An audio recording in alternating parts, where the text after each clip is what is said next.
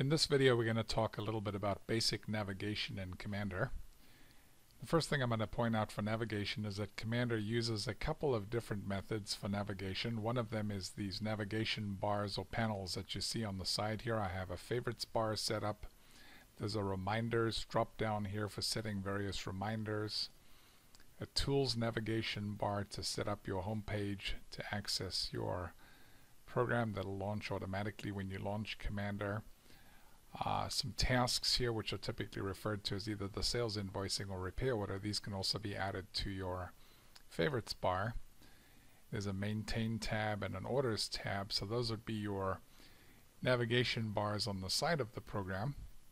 Commander is also going to open tabs along the top, so if for example I click on the items section of Commander here, you're going to notice we have an items tab here at the top. And as we go into various sections of the program, let's say I click on customers, I'll now have a customers tab and I can toggle back and forth between items and customers. And this allows us very easily to access the portions of the program that we use on a daily basis simply by moving back and forth between these various tabs.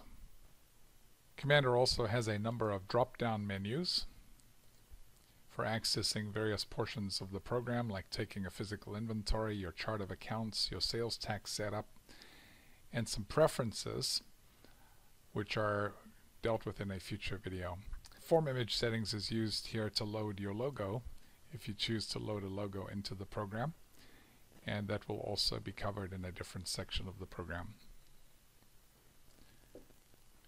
The program can actually be customized in a number of ways. This favorites bar that you see on the side here can be populated with the icons that each user uses on a daily basis. So for example, if I click on repair order and I have my repair order section selected, I can go to my favorites bar and I can either add or remove that repair order icon.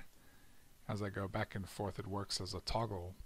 So I can actually choose the sections of the program that I want and populate my favorites bar to make navigation more simple for that user.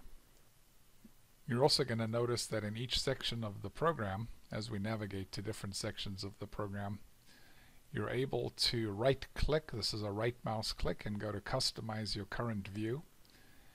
And in here you can add and remove various fields that you want seen on the screen or displayed in your grid.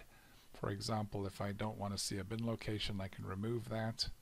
Or if I want to add that back in, I click bin location, add that back in, and then position it. Let's say here I'm positioning it between the on-hand quantity and the on-order quantity, so my bin location is positioned there. I click OK, and that'll determine where the bin location actually is positioned in my grid on the screen.